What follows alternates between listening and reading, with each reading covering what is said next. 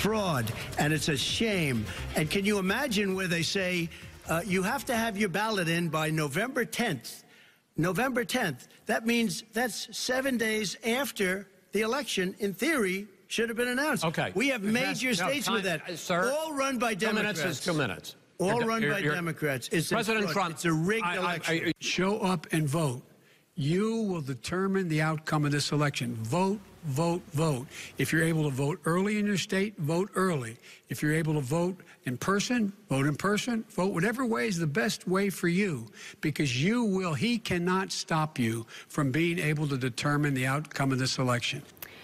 The presidential candidates sparring over mail-in voting. This as the country prepares for it to possibly take days or even weeks to declare a winner.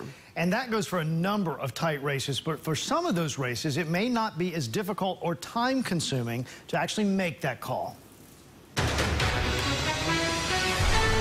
North Carolina, among the tightest of the tight when it comes to the race for president, a state that could determine who wins.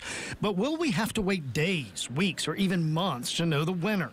Same question for hundreds of statewide and local races.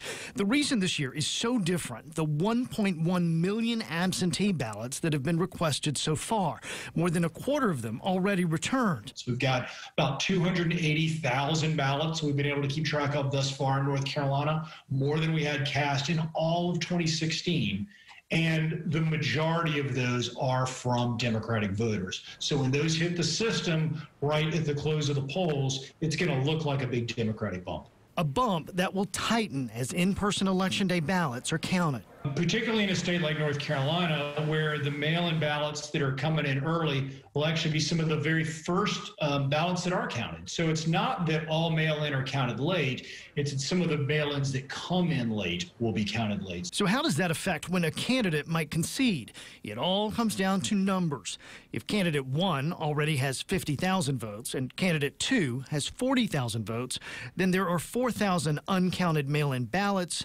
Then candidate 2 can't make up the difference. In that case, the race could be called. So it is very possible that we will still have a winner on election night, particularly in a state like North Carolina, where our Board of Elections seems to be a little bit more on top of this than some other states. But most agree the odds are some races will still be too close to call on November 3rd. And a reminder, early in-person voting right around the corner from October 15th through October 31st.